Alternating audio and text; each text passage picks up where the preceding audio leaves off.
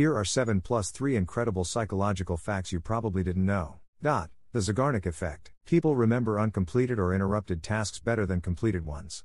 This effect suggests that our minds tend to fixate on unfinished business, making it difficult to let go of incomplete tasks or goals.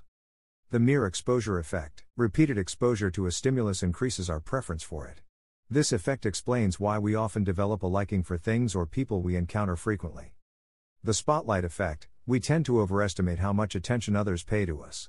In reality, people are generally more focused on themselves and are less likely to notice minor flaws or details about us.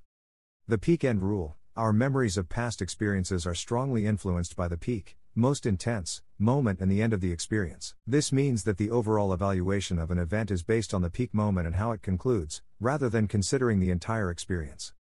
The Dunning-Kruger effect. Incompetent individuals tend to overestimate their own abilities, while highly skilled individuals often underestimate theirs.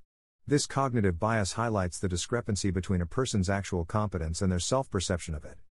The Baader-Meinhof phenomenon, also known as the frequency illusion. It occurs when we encounter something new or unfamiliar and start noticing it everywhere shortly afterward. It's not that the thing suddenly appeared more frequently, rather, our attention is heightened, and we become more aware of its presence. The primacy and recency effect. When recalling a series of items, we are more likely to remember the first few, primacy effect, and last few, recency effect, items, while the middle items are often more easily forgotten. This phenomenon is often observed in tasks like learning lists or delivering speeches. The placebo effect. The belief that a treatment or intervention will be effective can sometimes produce a real physiological or psychological response, even if the treatment itself is inert. This effect demonstrates the power of our minds in influencing our physical and mental well-being.